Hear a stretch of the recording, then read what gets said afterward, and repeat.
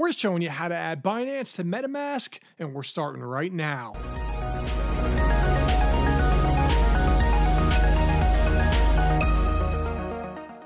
Welcome back for another educational how-to video brought to you by your community DeFi team here at RugDoc. Just remember, we're not financial advisors, and this is not financial advice. You're solely responsible for your actions anytime you engage in capital markets. Speculate at your own risk. Alright, a lot of you have been asking me for this one, so in today's video, we're going to show you how to add the Binance Smart Chain Network to your MetaMask wallet. Now, this is a freshly set up MetaMask account. It's our new training account here at RugDoc. So the first thing we need to do is add the Binance Smart Network to MetaMask. Now, start by selecting the wallet icon in the top right corner and clicking Settings at the bottom of the menu. Once in the Settings page, select Networks second from the bottom. Click the Add Network button. Now, to add Binance to MetaMask, we'll need to fill in these fields with the Binance network information. The network name is Smart Chain. The new RPC URL is this. Chain ID is 56. Currency symbol is going to be BNB. And we want to add the Block Explorer BSC scan. Now, simply select Save, and we've not only added the Binance Smart Chain Network to MetaMask, we've also made it active.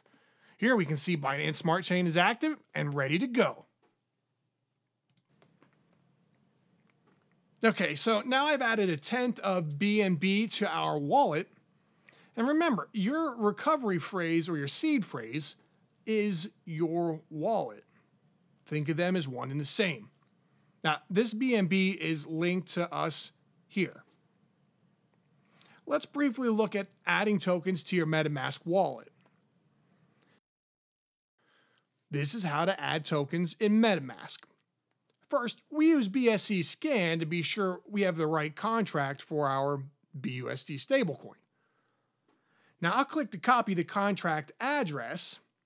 And at the bottom of MetaMask, it says Add Token. So let's select that. Now, once I paste the token contract address, the remaining fields are going to auto-populate for us. And it's that simple. Now you know how to add Binance Smart Chain Network to your MetaMask wallet, as well as add BUSD stablecoin token. I'll leave the contract address below, but do yourself a favor and practice looking it up on BSC scan just to verify that address. You want to get into the habit of consistently doing this anyways. Now at RugDoc, we're committed to the safety of our community first and foremost. I hope this video has been helpful with Binance and MetaMask. And if you enjoy content like this, be sure to hit that like and subscribe button to catch our latest releases. We'll see you in the next video. Thanks for watching.